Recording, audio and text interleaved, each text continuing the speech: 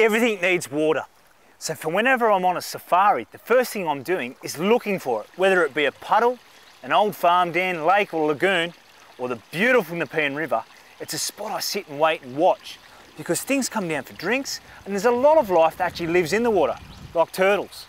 So you just wait, you listen, and if you get really lucky, you may even get to see a platypus.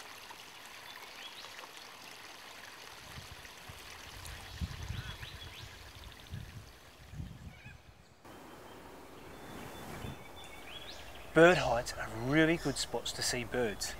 You get to watch the birds, they don't watch you, and that way you get to see all their natural behaviours.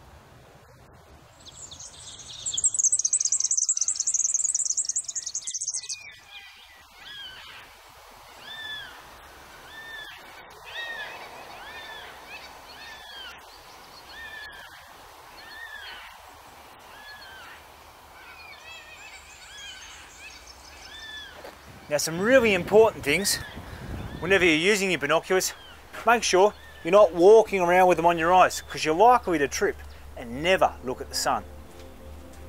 Western Sydney is home for so much. It's home for us. It's our backyards, it's our parks, it's our reserves. It's the critically endangered Cumberland Plain. And as you've seen on this safari, it absolutely teems with life. Everything from the little things all the way up to the big. It's our diverse place. It's an ecosystem that's worthwhile protecting.